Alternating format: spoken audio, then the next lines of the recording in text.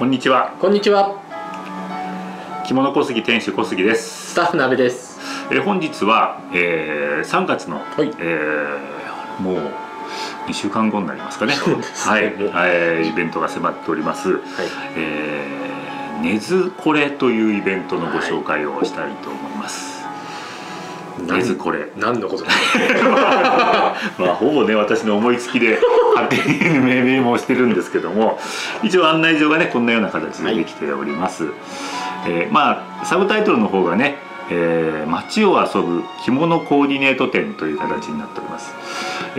まあ、東京の根津なんですけども、はい、まあ、こちらにね、素敵なギャラリーがございまして、マルヒというギャラリーなんですけども、ちょっとねなんかいろいろ意味深な名前なんですけど、確かにちょっとね隠れ家的な感じの場所のギャラリーなんですけども、実はまあそのギャラリーとのね出会いが着物ファンからのご紹介からありまして、はい、で一応その、ギャラリーを見に行ったところね、まあ根津の街を散策したんですけども、これがなかなか素敵な街でして。こういうところをちょっと着物でね一日遊ぶにはいい街だなという、印象を受けて、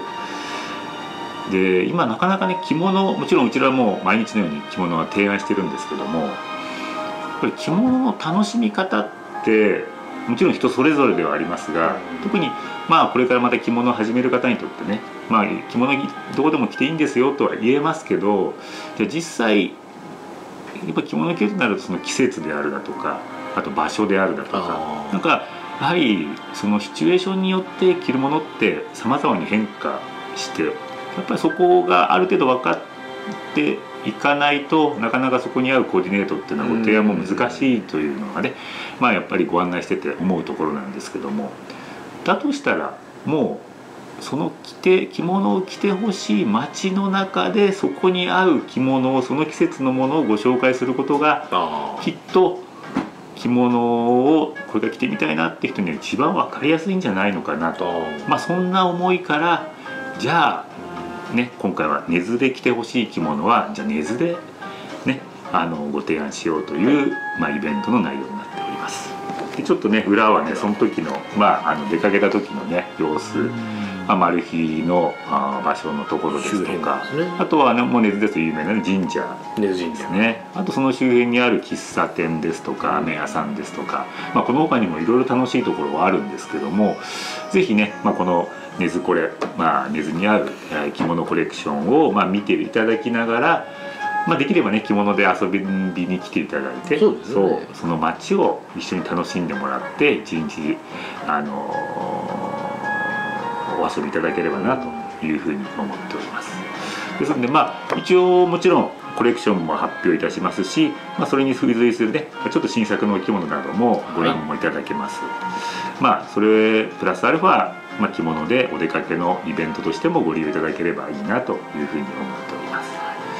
今回はね3日間、3月の17、18、19金土日とちょっとね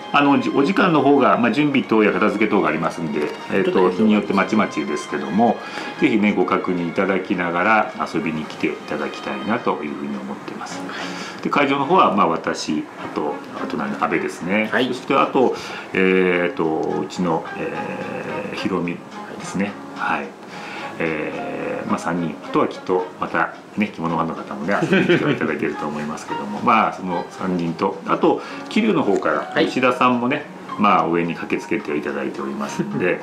着物のお話またはご提案なども含めてね、楽しんでもらえればなというふうに思っております。